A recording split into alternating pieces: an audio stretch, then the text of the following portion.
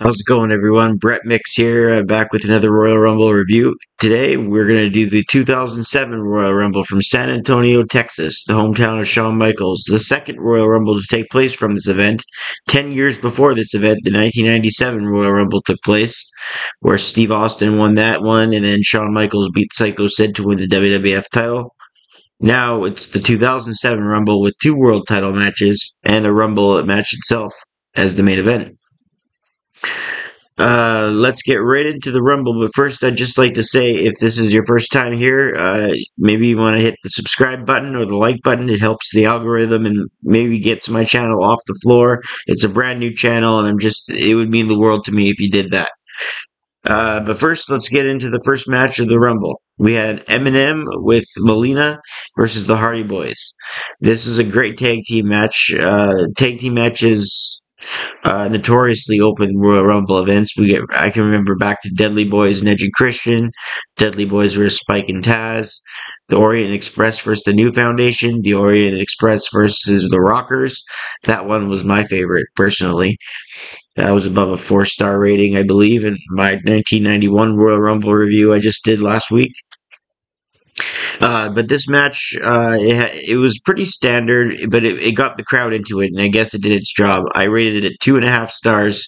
In the end, it was Jeff Hardy who did pin Johnny Nitro with the Swanton Bomb at 15:27. So again, Eminem isolated the Hardy Boys, kept them out of their corner, made frequent tags, good psychology, good old school tag team wrestling formula where there was the hot tag. Hardy Boys did that famous ending and then got the victory over the heels. So pretty much your standard tag team formula to kick off a big pay-per-view event like this one. All right, next we had Bobby Lashley versus Test. And I said 2 world championships. Let me correct that. 3 world championships were on the line because this is the first Royal Rumble that ECW was a part of. And yeah, this is the first match for the ECW title at a Royal Rumble pay-per-view as Lashley defended it against Test. Because when I think of ECW, I think of the two names that ring to me are Lashley and Test. There's a reason this ECW experiment didn't last very long. This match was it was bad. Test's final appearance at the Royal Rumble, or maybe even pay per view for that matter. Andrew Martin didn't last too much longer after this Rumble. I believe 1 or 2 more years at the most. It's a shame what happened to him, and I'm gonna do a big review thing on deceased wrestlers, not reviewing their unfortunate demise, but giving my thoughts on the wrestler, talking about how they passed and where I was when it happened, because we all have our own stories. And since this is my channel, I think I will implement that into a video one day. But anyways, rest in peace, Test. But this match here with Lashley, it was Power Man versus Power Man. They work at times, but you can see other times Lesnar and Goldberg at WrestleMania 20, they don't work. Usually it's about how much time the match was given to see if they work or not. They gave these guys 7:18. Test was counted out by walking away, so Lashley retained. Yeah, I gave this 3/4 of a star, and we'll stick with that. But when I reviewed this 10 years ago, I'm doing the audio review now since I rewatched the event. Next, we have Batista defending the world title against Kennedy for the SmackDown brand for the World Championship. JPL did his best at trying to get Kennedy over, saying he was the fastest rising star in SmackDown history, beating world champion after world champion. So it was the booking too, but they went a little bit quick with Kennedy. I think he lacked a little bit. I don't know if it was maturity or just the X factor, but he lacked a little something for me. Maybe you loved him. Maybe you thought he should have been pushed to the moon. I thought what ended up happening to him was harsh, but I still didn't get the hype. I mean, the guy said his name twice. He had a little bit of a charisma, cockiness to him. Yeah, he was a good heel for sure, but main event player, fastest rising superstar. I don't know about that. I wasn't a big fan. Uh, there's something about the guy. I don't know. It just didn't scream superstar. But that's me. This match, I gave it 2.25 stars. Batista defended the title with a Batista bomb at 10:29 to Kennedy. who did a decent job in this match. Batista and Kennedy, you're not going to think a 5-star classic, but they did their work. Next up, we had Cena and Umaga, the third world title match in a row. Cena defending the title against Umaga, and on paper, this just looks like a basic match, but no, these two guys went above and beyond what anyone thought was capable. Uh, I mean, if you would have said 3 years before this that the new rapper John Cena was going against Jamal from 3 Minute Warning for the WWE title in the future, you would have thought, really? Wow, that's wrestling's kind of fallen down. But no, Umaga's character really came out here. He was accompanied by Armando Alejandro Estrada. I don't think I said the name as well as he did, but uh, nonetheless, Cena defended the title. Umaga also passed on, so my thoughts are with him. And John Cena had been getting booed a lot around this time.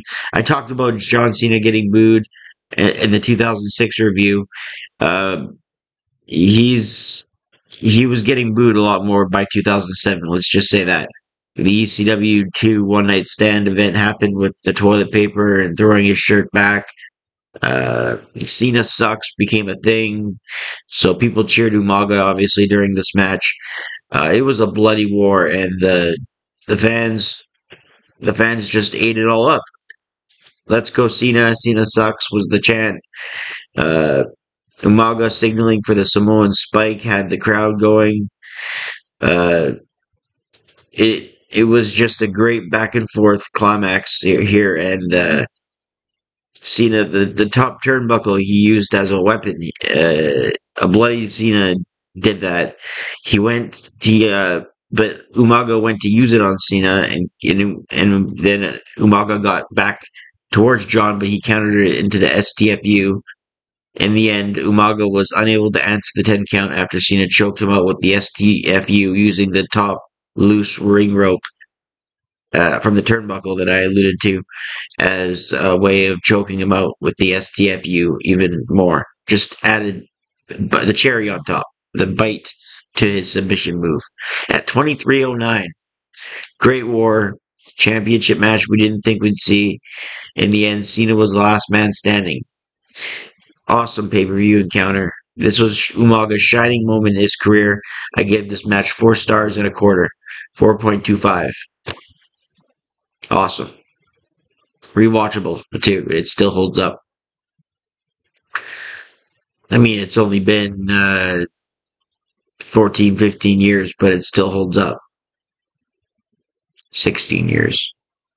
All right, next we got the main event. We got the Royal Rumble, and this is a really interesting Royal Rumble. This is probably the first time since 1991, or maybe the first time ever, where there wasn't a spot in the Rumble where there was just 2 or 3 guys after the entrants have come out.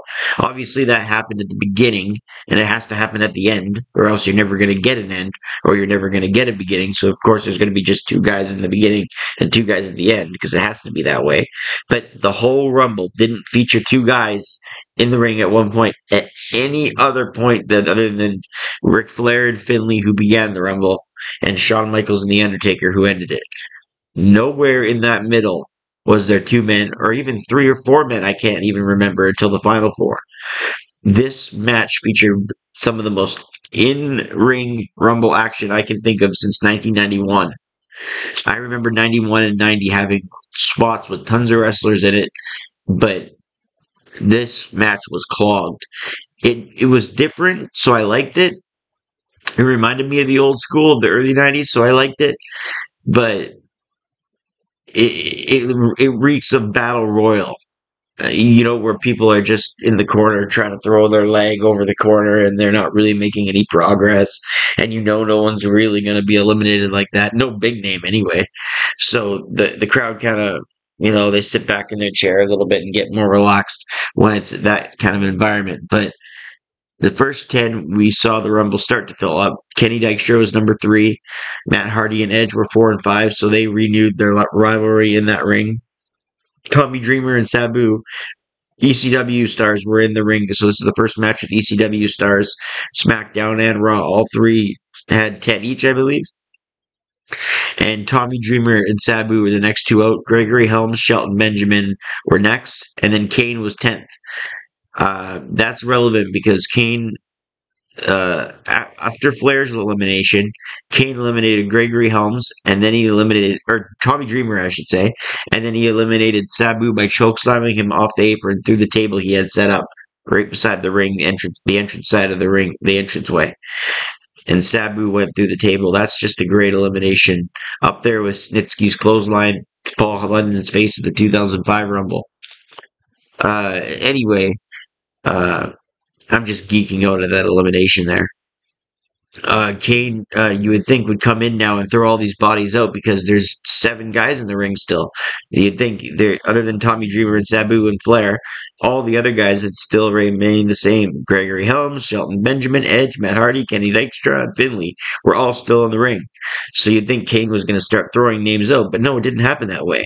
The ring just kept filling up. We had CM Punk next, then we had King Booker, Super Crazy, Jeff Hardy, and that's just half the Rumble roster that came out. Jeff Hardy was number 14, and the Hardy Boys sort of reunited here as Matt Hardy, who came out at number 4, was still in there, as was Finley, who started the Rumble at number 2. Finley would end up spending 32 minutes in this match, to be fair, but we're not quite there yet. The Sandman came in at number 15, and he didn't last long at all. He came in and hit a couple of guys with the Singapore cane, and then boom, he's out of it just as quick. The fans did not like that very much at all. Randy Orton came out next, and he and Edge teamed up against the Hardys, rated RKO against the Hardys. We got Shelton Benjamin still hanging on, Finley still hanging on. I believe Kenny Dykstra gets eliminated around this spot. Randy Orton comes in, as I said, and the ring we start to see patterns in the ring where 2 guys will just go at it with 2 guys, not 3 guys at a time or 4 guys at a time. We start to see like Matt and Edge or Jeff Hardy and Randy Orton go at it like 2 guys in each spot of the ring, I should say, for lack of a better word. So we see a little bit more diversion, but out next was Benoit at 17, and he ended that because the Crippler just went on a tear. The double axe handle throw right when he came in and knocked guys down. This was Benoit's last Royal Rumble. It's unfortunate seeing Benoit anytime in 2007. It's just a sick feeling I get. Rob Van Dam was next. Viscera, then Johnny Nitro came out after him. Johnny Nitro had an interesting elimination. Kevin Thorne, Hardcore Holly, Shawn Michaels out to the DX theme. Got a huge pop in his own down. Then Chris Masters, Chavo Guerrero, MVP, Carlito. Then there's 3 guys left. The Great Khali, The Miz, and The Undertaker. But the Great Khali and The Undertaker did the most damage. Now that we're at number 30, now guys are starting to go out of the ring because obviously it has to clear up for the final 2. And they waited to the very end. The very end. The Great Khali was throwing out people left and right. They missed Benoit's elimination because so much was going on at the same time. CM Punk was still in there for a time. The final entrant, when Undertaker came out at number 30, the people in the ring were MVP, Edge, Orton, Shawn, and the Great Khali. So Taker and Khali squared off, and nobody had ever won the Rumble at number 30 to this point. So I'm so glad that the number 30 entrant, Undertaker, when it came down to him and Shawn Michaels, ended up winning over the hometown HBK, because you never knew who was going to win here, the hometown HBK or Taker. And that added to the allure of the climax. And these 2 guys, it's like they had a separate match, and the fans stood for the entire ending. 56 minutes and 18 seconds is where the Undertaker eliminated Shawn, ducking the Sweet Chin Music and throwing him over the top rope to the floor. So Michaels is out, and Taker won, and he'd go on to beat and main event for WrestleMania 23 against Batista in a great match. Anyways, this is a great Royal Rumble match, and whenever I'm reviewing the Royal Rumble rating as a whole, I look at the Rumble match as a great indicator of that rating. I give the Rumble match 3 stars and 3/4, and I give the Royal Rumble 2007 pay-per-view a 6.5 out of 10 as a whole.